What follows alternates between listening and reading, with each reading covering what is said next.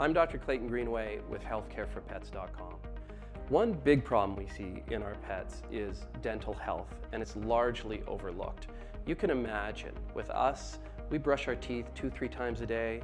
We go to the dentist twice a year, and they scrape our teeth for about 20 minutes. Our pets have nothing like that. So they accumulate tartar quite dramatically, and it's largely overlooked by clients. We don't typically look in our pets' mouths, and over time their dental health can really degrade, and it can affect other parts of their life. They can have pain in their mouth. They can have teeth that start to disintegrate or get what we call neck lesions or cavities. They can also get periodontal disease. They can get tooth root infections, and these infections can also spread to other areas of the body. So if you're providing good health care for your pet, then you're providing good dental care as well. So I wanted to talk a little bit about that. The first thing is it's good to look at your pet's teeth from time to time.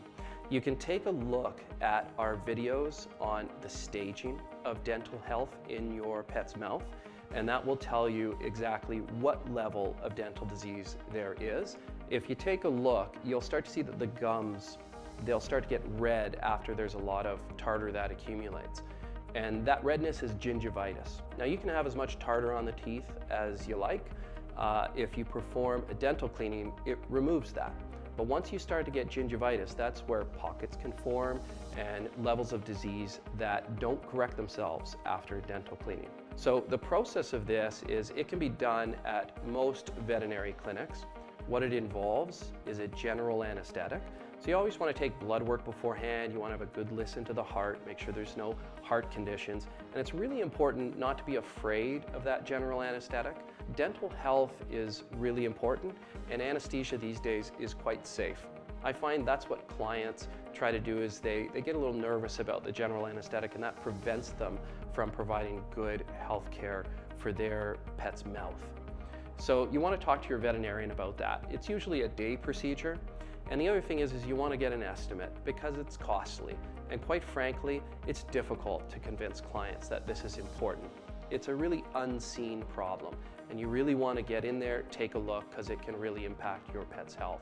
So the process of a dentistry is that the teeth are scaled and then polished. But what your veterinarian will also do is look for defects in the teeth and pockets to see if any teeth need to be extracted. This is something that owners always seem to worry about.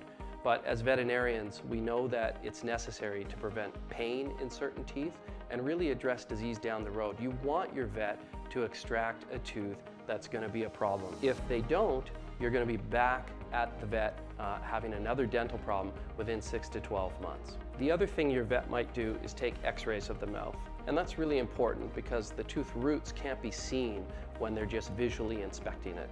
They have to take x-rays to see if there's any lesions down in the roots and that tooth may need to come out. Pets do really well with dental cleanings and also with extractions.